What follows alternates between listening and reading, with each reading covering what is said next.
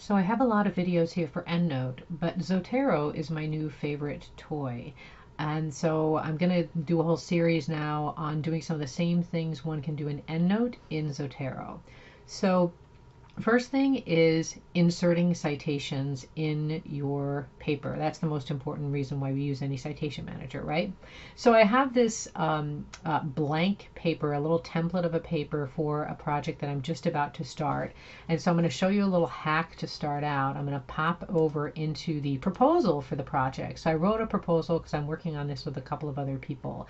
And I have some background and proposed methods and search terms. It's a review article. So I'm going to go ahead and I'm going to take the first two paragraphs of the background because I've already written the background for the proposal, and well, gee, I can probably make this like little moldable clay and repurpose it in my paper. So I'm going to right click, I'm over here in Microsoft Word, I'm going to hit copy, and I'm going to minimize and come over into my introduction, and I'm just going to go ahead and paste. And you'll see these little superscript numbers in here. My references have come right along for the ride. So I'm already starting to build my bibliography. So let's see if it works. I'm going to go to the bottom of my document. And let's see, where is it? Oh, reference list. Here we go. So building a reference list here. What I'm going to do is I've already got some references inserted, and I've got Zotero open in another window. So we'll pop open and say, hi Zotero, how's everything over here? And I've got my big bloated, completely full library here. So with Zotero open and the Microsoft Word plugin installed, I'm going to click in this empty space here, and just to be safe, I'll put in an extra paragraph return.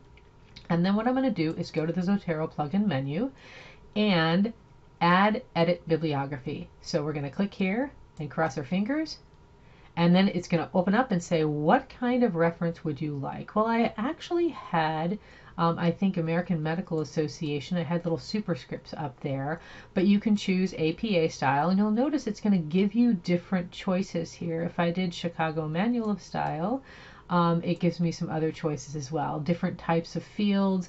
You can do, I don't know, American Chemical Society, they sound smart. Elsevier, MLA, so lots of different options, and you also can add styles here. But I'm just pretty boring, and it's either APA for me or AMA style. But let's go ahead and stick with AMA style, and I'll show you a couple things here real quick. So I'm going to use Medline abbreviations and automatically update the citations. This is why we use this. If you're going to change any of the content, you just don't have to go back and redo anything.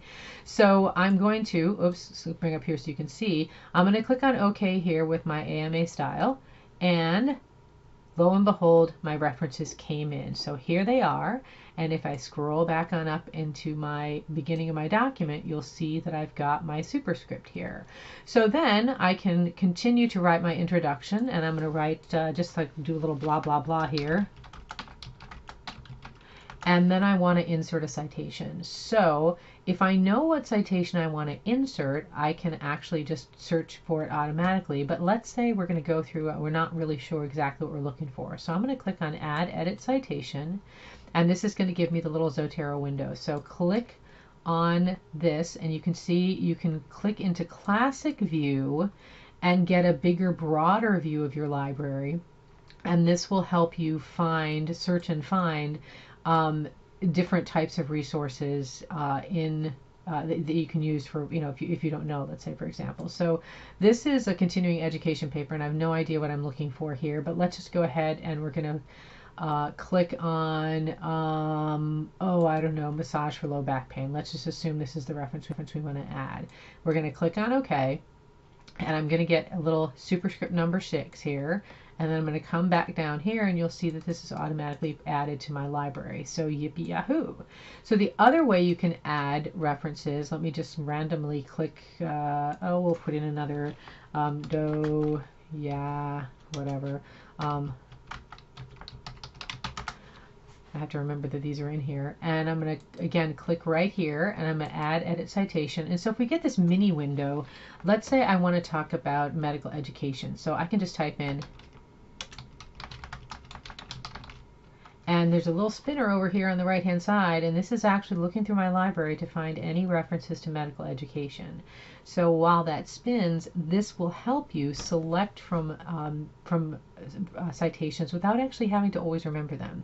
So now I can look at the transformation of CME, appreciative inquiry. I've got a couple of options here. Some of them I guess aren't showing up fully on the screen that you're looking at. Oh, can I drag this up? It's not letting me drag this up.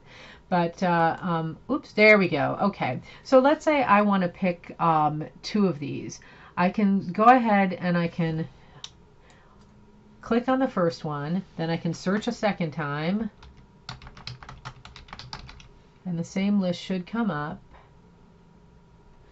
And I'm going to go ahead and click on the second one, and oh, what the heck, let's just oversight here, and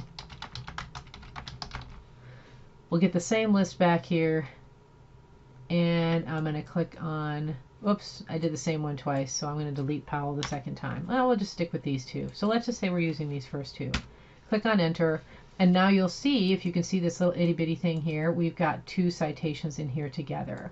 So to make this a little bit clearer for reading purposes, I'm going to take my 7-item bibliography now, or reference list, and I want to change my format. So I want to click someplace else, not in the reference list itself, and I want to go to my document preferences, and I'm going to switch to APA style, 7th edition. Just going to switch my style, and it's going to go through my document, and look what happens. I've got everything perfectly formatted here. These guys are right here together where they need to be, and I can go down to my reference list, and it is perfectly formatted here for me as well.